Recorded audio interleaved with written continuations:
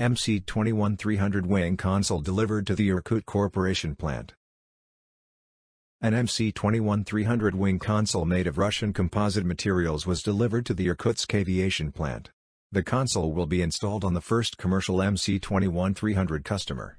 Earlier, a center section, which also made of domestic composites, for the first commercial aircraft.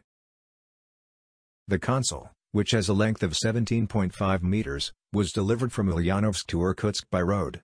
The specialists of the Irkut Corporation and the AeroComposite company have developed special equipment with a system of fasteners and sensors to prevent damage to the structure during transportation.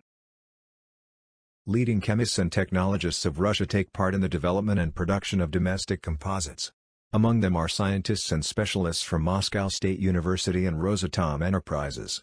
The technology for the production of large-sized wing box products based on infusion technologies was developed by AeroComposite and patented in Russia.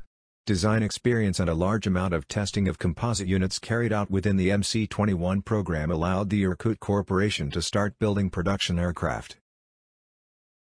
The use of strong and lightweight composite materials made it possible to develop a high aspect ratio wing and improve the aerodynamics of the aircraft simultaneously with an increase in the fuselage diameter.